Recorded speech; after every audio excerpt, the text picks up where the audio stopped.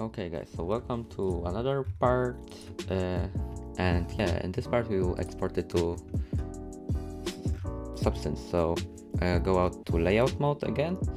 Let's select this shotgun low, and we can also first maybe let's change the name of the material.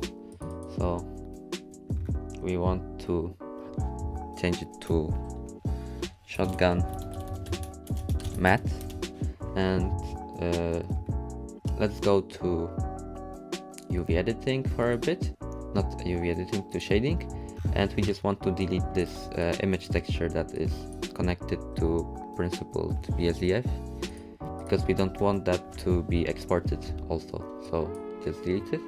And now we can actually select this mesh, and let's click export FBX. I already have it here, so let's call it pump shotgun low, and yeah, click on selected object, so only selected object will be exported, and tick this one so you'll have correct scale, and here in apply scale just click FBX all and click export. And now we can hide this one. Let's unhide shotgun high, and let's export this also. So click export as FBX, and let's do the same. It's already done. Here let's change the name to high with the small letter, and this name should match this part. So let's click export to save it.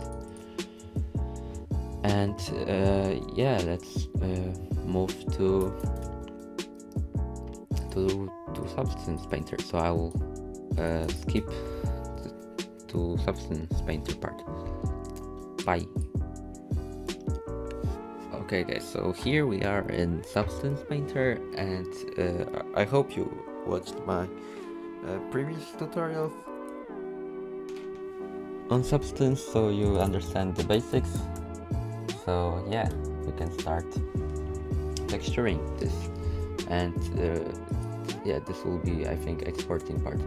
So let's go to new, let's click on file, select, and we can select our pump shotgun low. The document resolution 2K is okay, and let's add the normal that we created. So it is called normal, and click OK. And now here you should have your pump shotgun,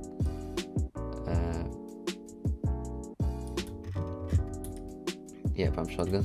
And let's go to texture sets. So we have this, our shotgun material name that we created, and let's go to texture set settings, and we can add an ambient occlusion here. So click on plus, click ambient occlusion, and we can bake mesh maps now. So click on bake mesh maps,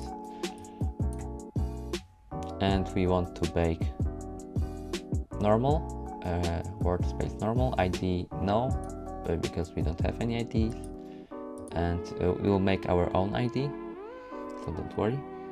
I don't know if I explained it, but ID is basically marking the parts which are different. So for example, this part is wooden, and also this one is wood, so we would have one ID for this wooden part and the second ID for the metal parts, but we'll separate them manually.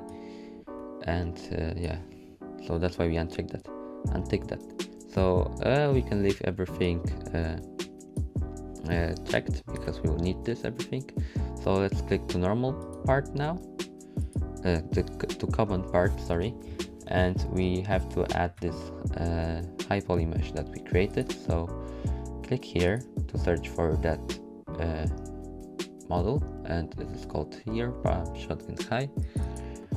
And as you can see, if you scroll down, you can see that this program will search for the mesh with the name that is suffix is floor high and low poly is floor low, and that's why we had to name them that way. And yeah, the resolution is the same as in Blender, so 0.01 is okay because we checked that before. And let's click Bake Shotgun Mesh Maps and let's wait. So this will take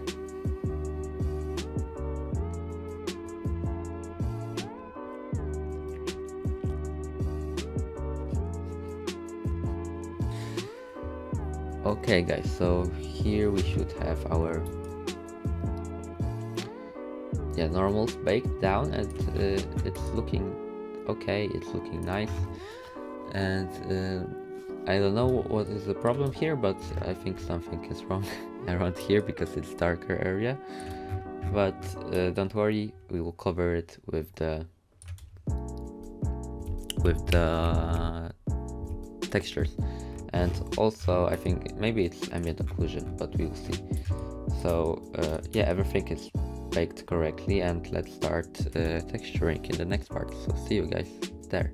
But first, let's save this Substance Painter file, and let's call it Shotgun Tutorial. Okay, so let's texture in the next part. So see you guys in the next one. Bye bye.